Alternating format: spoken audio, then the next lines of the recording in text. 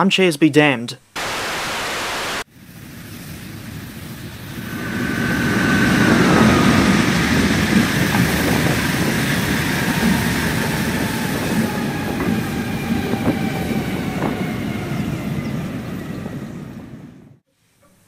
Yes, you read the title correctly.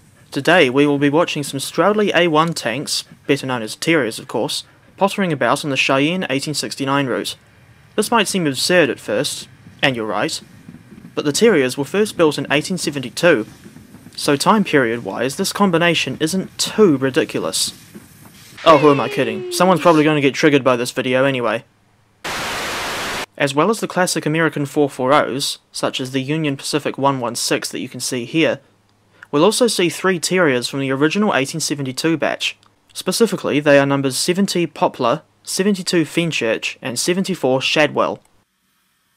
It's also worth mentioning that Poplar and Fenchurch are preserved in real life.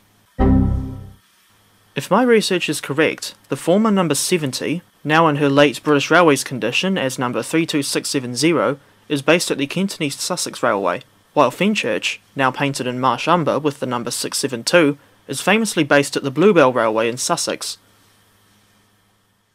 As for Union Pacific 119 and the Central Pacific's number 60, or Jupiter, sadly the originals were scrapped in 1903 and 1909 respectively. Fortunately, full-size working replicas of these locomotives were built in 1979, and they still operate today at the famous Golden Spike National Historic Site at Promontory Summit in Utah.